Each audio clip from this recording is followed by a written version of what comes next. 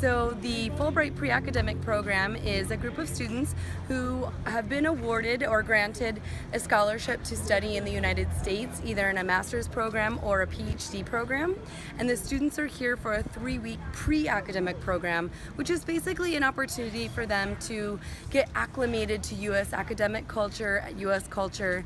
And today what they're doing is a team building activity. So they're learning how to communicate with each other, time manage, to build a boat that they are now going to take over to the pool and race against each other. We are Fullbright scholars from different countries. I'm from Afghanistan, and today we have a fun activity with my friends. We have a friend here from Colombia and 2 other friends from Indonesia. So we are all scholars here, so it's like our pre-academic, and this is fun. This program is mostly about like life activities in the States.